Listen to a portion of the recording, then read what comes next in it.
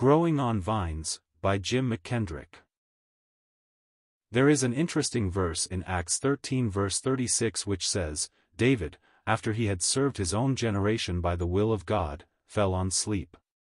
If you will allow me to apply that thought in a different context, I would say that many books and their writers serve their own generation by the will of God, and then both books and writers pass away.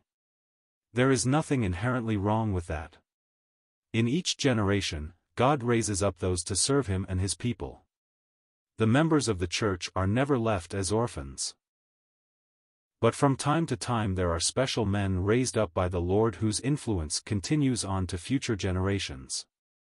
The Reformation period, circa 1500 to 1700 AD, is replete with this kind of men.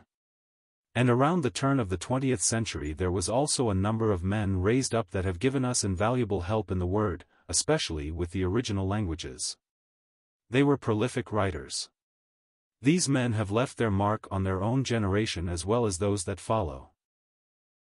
Mr. William E. Vine was one of those men. He was born of godly parents in 1873, and was educated in the classics. A schoolmaster for a number of years, he brought to his writings the habits of those disciplines.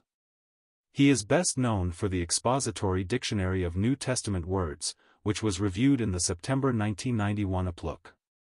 However, the rest of his works have, over the years, gone out of print. I am privileged to have 3 or 4 of his books in my library. These were picked up in used bookstores over the years and have been of great help to me. I feel that his book, The Church and the Churches, is one of the finest I have ever read on that subject. His commentaries are not wordy expositions, but succinct to the point, opening up the passage under consideration. In his New Testament commentaries, there is great stress laid on the Greek words, their meanings and syntax, so that the reader is brought to a fuller understanding of the text. Over the years, Gospel Tract Publications of Glasgow, Scotland, has done a great service to our generation by gathering together and reissuing these out-of-print books that have enduring value and need to be read by our generation. They published the Assembly Writers' Library, a 12-volume set containing many good articles and reprints of books of a past generation of Assembly writers. And in 1985–86, they gathered together and printed many of the works of W. E. Vine, his commentaries as well as books and articles on many biblical subjects. It is a 5-volume set, nicely bound, and with good print. In this set you will find most of the commentaries on Paul's epistles as well as John's epistles and Gospel and the book of Hebrews.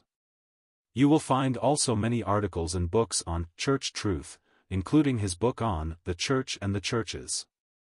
In the same volume with these books is an excellent book on The Divine Plan of Missions.